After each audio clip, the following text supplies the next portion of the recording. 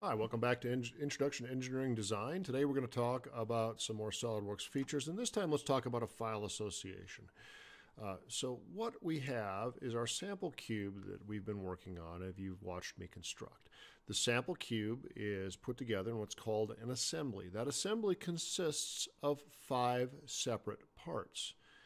Each one of these parts, piece 1, 2, 3, 4, 5, have attributes that are built into the file that comprises that part. The assembly file really just tells SOLIDWORKS how to put it together via what mates,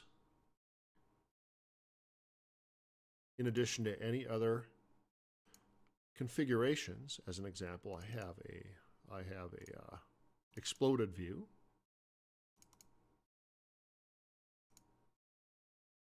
And it relies on a file association that existed at the time of construction. So I recommend to all the students, and I myself have put all of these files into a single folder that's based on the project. So I've got an assembly, and I've got the 5 pieces. This may or may not be true for your project, but it doesn't really matter, because what we're going to do to move this, we're going to use a feature called Pack and Go. So let's say the instructor asks you to turn in your complete design. Your complete design would consist of the assembly. It may consist of some other drawings. It may consist of, or will consist of, the parts that were used within that assembly, and perhaps some other files, like maybe sketches, a PDF of a sketch, or something like that. So Pack and Go is a great way to combine all of those files. So the way I'd like you to use it on the puzzle cube is I'd like you to have your puzzle cube open, and that really be the only thing that's opened. And the puzzle cube assembly is what we're looking for. So the puzzle cube assembly, up here in the File menu, the very top, if I click on that and I drop down and I come all the way down to Pack and Go, about midway down your screen. Click on that and it will open another menu. And as you look at this menu, you've got several checkboxes to categorically include items. And if I had a drawings to include, I would click there. And I've also got individual selections, so I can elect to select or deselect specific items. Maybe I'm not using them or there's some other reason.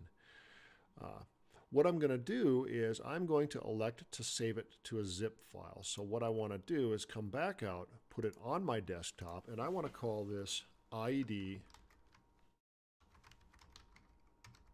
puzzle.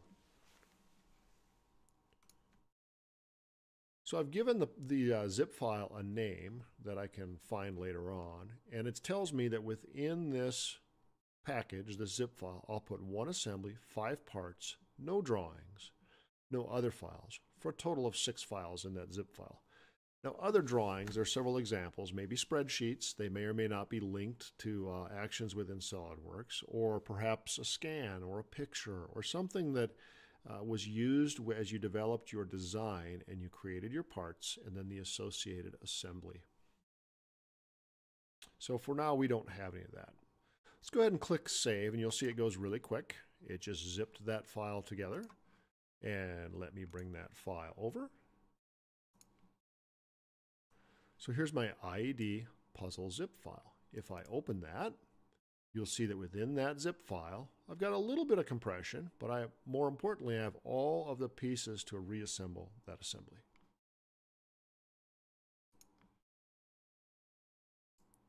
Now that zip file is what you'd turn in for the assignment. It's also a convenient way for you to save it and transfer it as a single file versus a folder full of files.